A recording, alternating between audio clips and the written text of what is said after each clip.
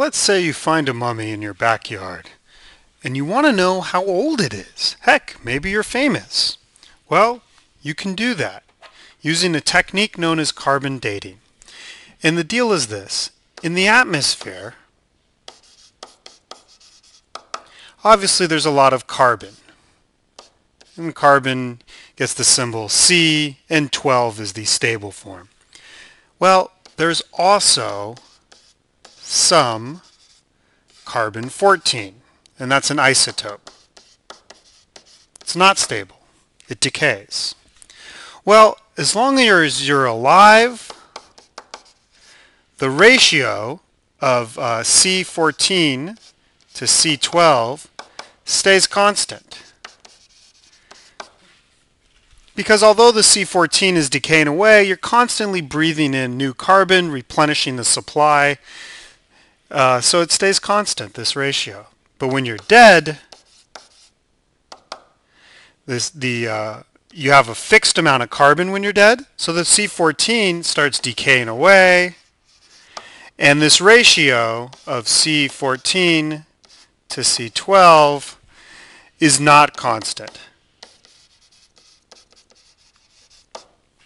Let's take a specific example.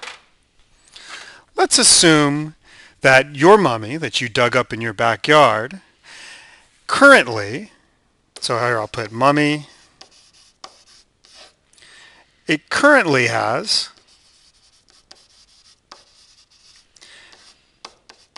a C14 mass of 1.2 grams. So the amount of carbon-14 is 1.2 grams.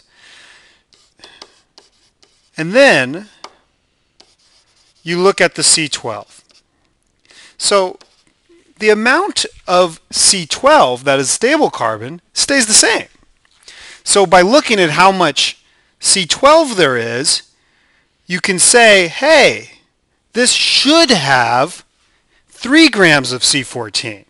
So for example, in this example, it should have 3 grams of C14, but it only has 1.2 grams, so it must be old. It must have been decaying away. So should have, for our example, 3 grams of C14. Excellent. So now we're ready to get to work. And we can simply use the half-life function. The half-life function tells us that the current mass equals the starting amount of mass multiplied by the half-life, T over the half-life time. So, looking at this formula, you can see that when the time is equal to the half-life time, you just multiply the initial amount by half. So it totally makes sense. Let's plug in our numbers. Well, we currently have 1.2 grams of C14 mass. We know from the amount of C12 that there originally was 3 grams of C14, and then that's all multiplied by the half-life formula. Well, we also know that the half-life time for C14 is 57.30 years. So now we can, well, first let's do a little arithmetic, and then we'll plug in that half-life number. Let's divide both sides by 3 grams. And when we do that, 1.2 divided by 3 is 0.4. So that equals 1/2 to the power of T over the half-life time. Excellent. Now, how do we get rid of an exponent? Well, we take the log of both sides. So we take the log of 0.4 and we take the log of all this business here. Well, that gives us log of 0.4 is negative 0.91629.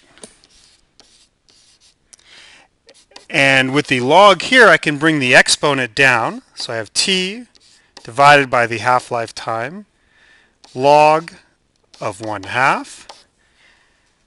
And I know what log of 1/2 is. That just equals 0.69315. Ooh, with a negative. So if I divide both sides by this number,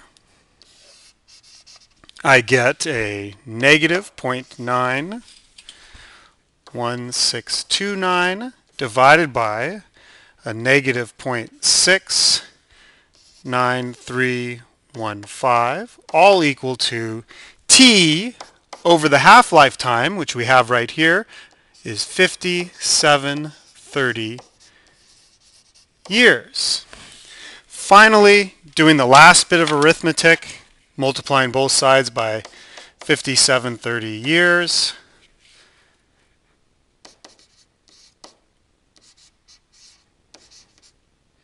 Oops. Let's get this right. 5730 years. And if I multiply all of this out, well, first of all, you see this guy cancels there, so I've isolated for t. And the time that you get is 8270 years. So 8,270 years. So the mummy you dug up in your backyard is 8,270 years. Are you famous? Maybe, maybe not.